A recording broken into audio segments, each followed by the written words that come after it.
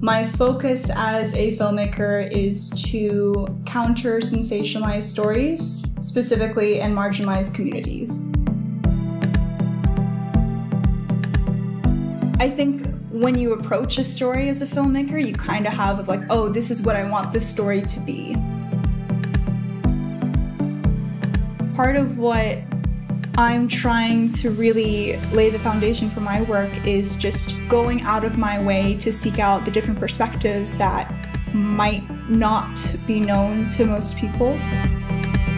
I think a lot of times with documentary filmmaking, there's this idea of objectivity where you're supposed to treat the subject matter and the people who are a part of that subject matter as objects to be explored, to be discussed, to be presented as objectively.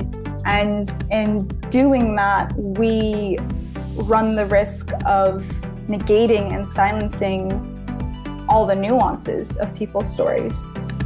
Part of the reason why we have a lot of very one-sided, narrow narratives that are perpetuated by documentaries is because people don't collaborate enough with their subjects. And I think that's an approach that I really want to try doing.